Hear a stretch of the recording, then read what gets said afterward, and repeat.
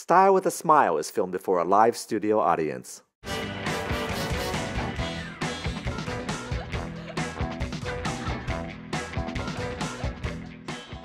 Hi, I'm Jonathan Fong, and welcome to Style with a Smile. Let's face it, I'm a decoupaging fiend. The first thing I ever decoupaged was my kitchen. My kitchen cabinets were all white, and they were really boring. So I decoupaged them all with Andy Warhol posters, and now the kitchen really pops. Another thing I love to decoupage is dining room chairs. In my house, all the dining room chairs are decoupaged with fine art prints. So I have a Picasso, a Renoir, a Monet, and you have not experienced fine dining until you sat on a Picasso. So today, I'm going to show you how to decoupage a dining room chair. Now first, let's talk chairs. The best type of chair to use for decoupage is a bent wood chair with a flat surface, very much like this one. This is actually the first chair I ever decoupaged. It's with Munch's Scream on it, and he's screaming, "Help, help me, somebody's gonna sit on me." But the chair that I really love to decoupage with is this one from IKEA. The reason I really love this chair is because it comes in two sections that you have to assemble. And you know at IKEA you have to assemble everything. But because it comes in two sections, you can decoupage like one piece at a time and then put them together. And for a lot of people that's a lot easier than decoupaging an entire chair all at once. Next, let's talk artwork. You'll need a poster that will cover the surface area of your chair. This chair is about 35 inches long by 18 inches wide, so you'll need a poster that's about 18 by 35 inches. I shop online for my posters, so I get a wide variety of artists and styles. And also online, it'll tell you what dimensions the posters are, so you'll get exactly the right size. Here's a poster that I got online from the artist Tamara de la Pinca. It's the perfect size for us.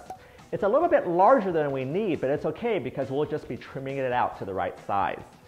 Notice that this fine art poster is very thick, and this type of paper is really good for decoupage.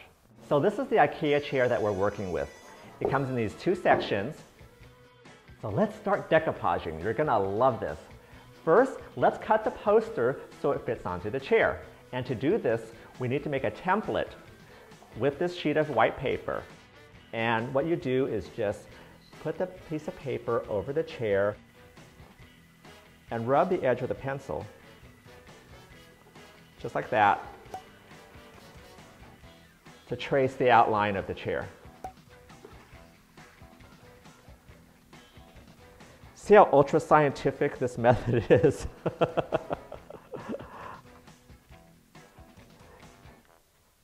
You know, if you get like these extra lines around, it doesn't matter. We're just concerned about the edge of the chair here to create this template.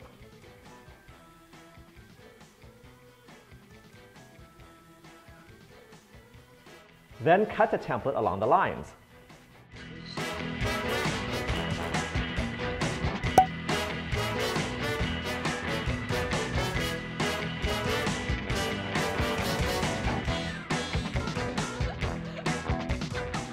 Next, place your template on top of your poster and trace it with a pen so you can see the black line.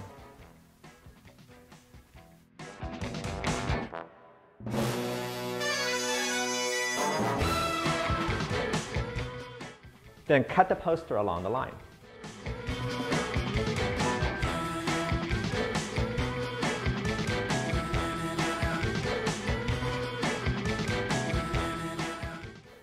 And then place the piece that you've cut on top of the chair to make sure that it fits correctly. And we did a pretty good job there. This is not the decoupage that we did in elementary school. This is a technique that I learned from the decoupage guru himself, Derwin Rice, the author of New Decoupage. I start by applying a thin layer of white glue with a foam brush onto the chair. Then take your paper and put it into a tub of water to relax it. It's been curled up since the dawn of time, so you really want to relax this paper. Now put a Valium into the water and it will relax it even more. Just kidding, don't do that.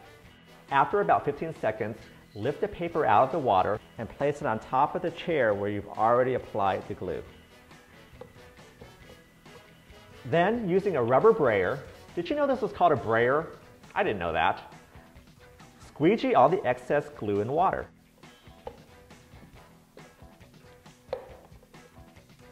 You want the brayer to be wet so that you don't rip the paper.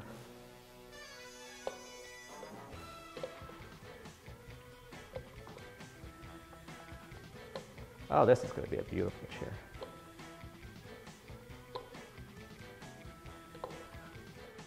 You can also use your hands to smooth it out, and also a sponge.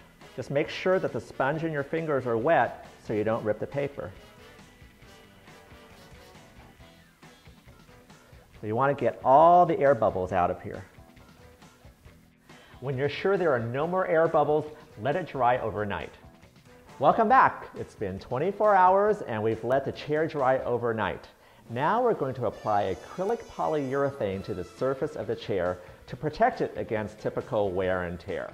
Now before we apply the polyurethane, we may have to trim the poster on the chair just a little bit, because what happens is when you put the poster in water, it can expand just a little bit so that when you apply it to the chair, it goes over the edge. But that's no problem because we'll trim it with an X-Acto knife.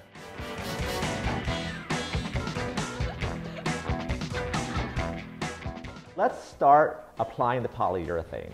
So what we're doing is taking a foam brush and applying a thin layer of acrylic polyurethane to the chair. I like using a foam brush rather than a regular brush because it doesn't leave the streak marks. Okay, so that's one coat, and we'll just let that dry. It just takes about 20 minutes for a coat to dry, and then we'll do another coat right after that. Okay, so we've dunked our lady in water, we've glued her down, we've polyurethaned her, and she's on her chair. Isn't she a beauty? She's like a mask that I'm wearing now. So let's put the chair together. And through the magic of editing, I've assembled the chair. It only took me a gazillion hours to do it, but no, it was really fast.